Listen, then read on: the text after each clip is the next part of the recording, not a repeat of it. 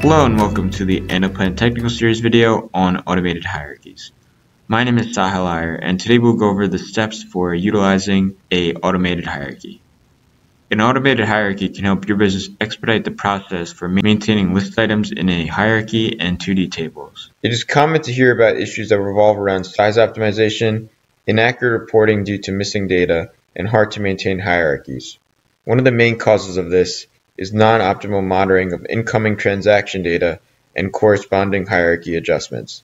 Unless properly monitored, it can be easy to miss previously unexisting hierarchy items coming in with new transactions, not active SKUs, and poor data quality. This can often be seen in large finance and supply chain processes that involve integration between many tools and departments. As an overview of what we'll be going over, first we'll start with items that are loaded in with missing data, then loading in items that don't directly have a place within the hierarchy, and then the process of deleting old SKUs that are inactive for long periods of time. First, to start off, we'll look at the flat file that we utilized.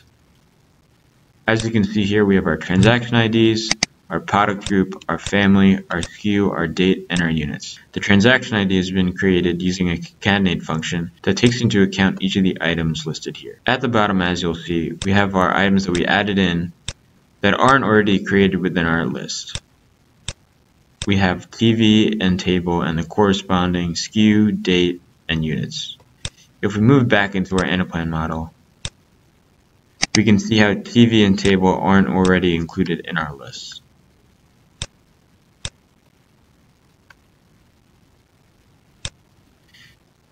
Next, we'll load in the file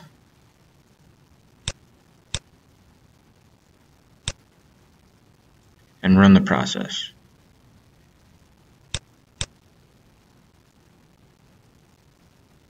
As you can see here, our TV and table items, including our corresponding SKUs and dates, come in the new product hierarchy information part of the dashboard. This is because this TV and table hasn't been added to our hierarchy. We simply click Update Product Hierarchy, which will then load in the group, the family, and the SKU in that order to allow for an organized fashion.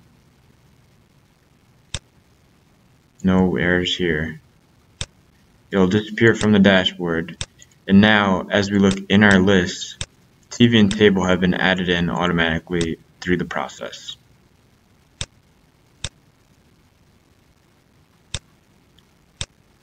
In addition, if we look at our 2D table, at the bottom here, TV and table have been added in with the corresponding descriptions down to the unit level.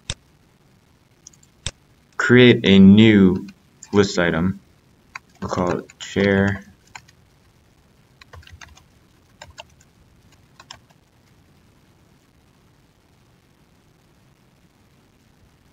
and leave the units blank. We'll save. Many times accidents like this can happen when loading in items, but they can go undetected when we load it into our Anaplan model. We'll reload the file and run the process. Now, as you can see here, the comfy chair that we added in comes in at the top of the dashboard under missing data. We simply fix the missing item and refresh, and now it disappears from here, but we still have our new items here under chair that we need to update in our product hierarchy.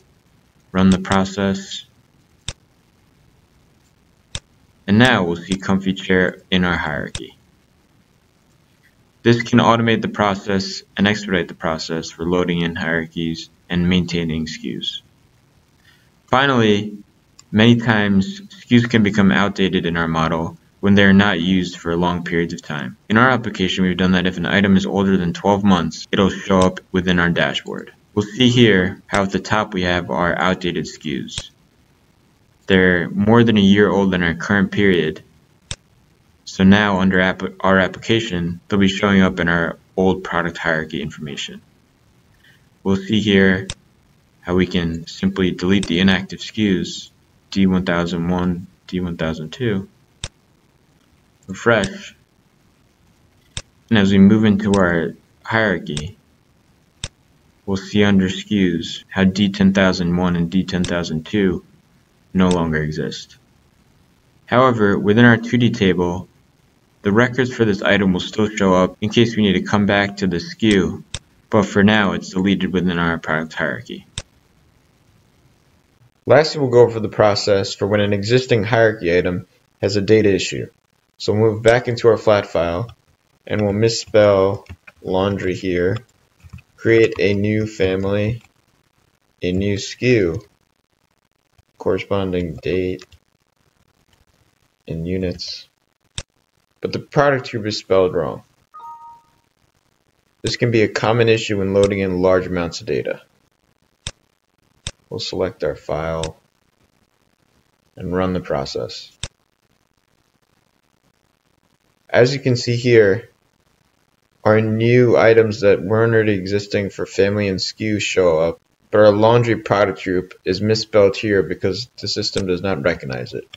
We simply change it to the correct spelling.